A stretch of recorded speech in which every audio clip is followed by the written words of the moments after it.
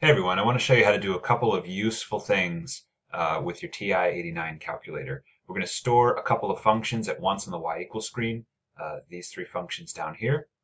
We're going to differentiate and integrate those functions easily from the home screen, and then we're going to also evaluate those functions for particular values of x. And then at the end, I'm going to show you another cool little trick we can do with variables from the home screen as well.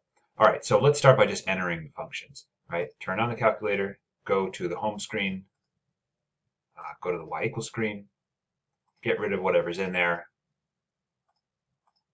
from the previous lesson or whatever work you were doing, and then just enter in the functions, right? So we'll enter in sine of x,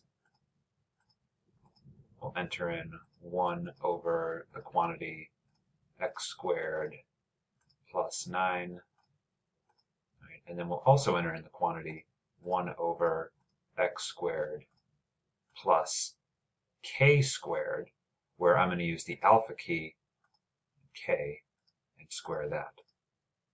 Right. So now we've got our three functions, y3, y2, and y1. So second quit, go to the home screen. I'm going to show you how to differentiate and integrate them really easily. From the calc menu, right, to access that, press F3. There they are, differentiate and integrate. So all we do is differentiate. Let's say I want to differentiate y1, so I just type in y1. I have to include parentheses, x, close parentheses. That's to say differentiate the function y1 of x, right?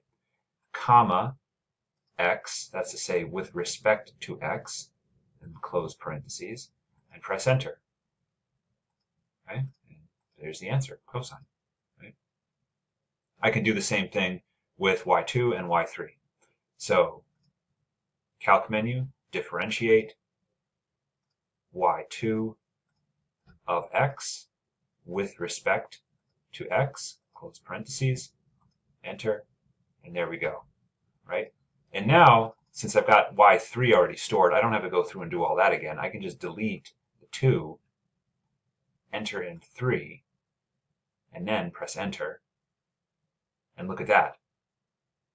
It includes this variable in the abstract expression for the derivative, which is pretty cool. All right, so integrating is the same thing. From the calc menu, press F3, integrate,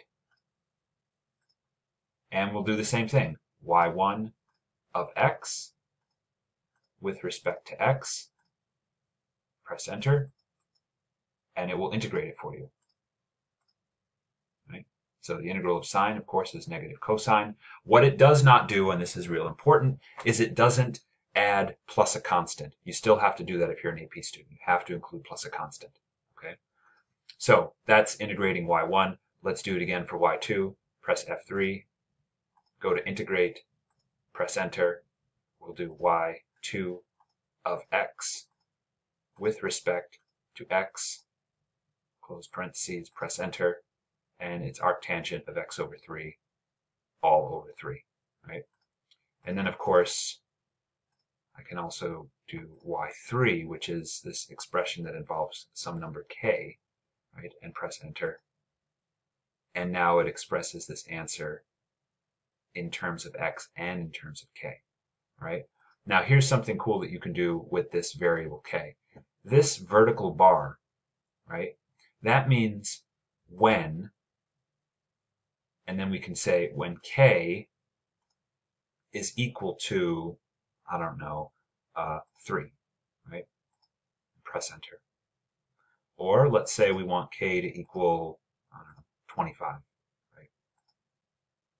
It'll automatically plug that in there for you. So you can create expressions with not only an independent variable x, but you can also put placeholder variables in there to see how the derivatives and the integrals change. All right, well, I hope you enjoyed this lesson. I hope you have learned how to use your TI-89 calculator to make quick work of some of these problems. Remember, this is very helpful for checking your work. You shouldn't come to rely on your calculator to do this all for you, but it's definitely a good and quick way to check your work on your own. All right, have a great day.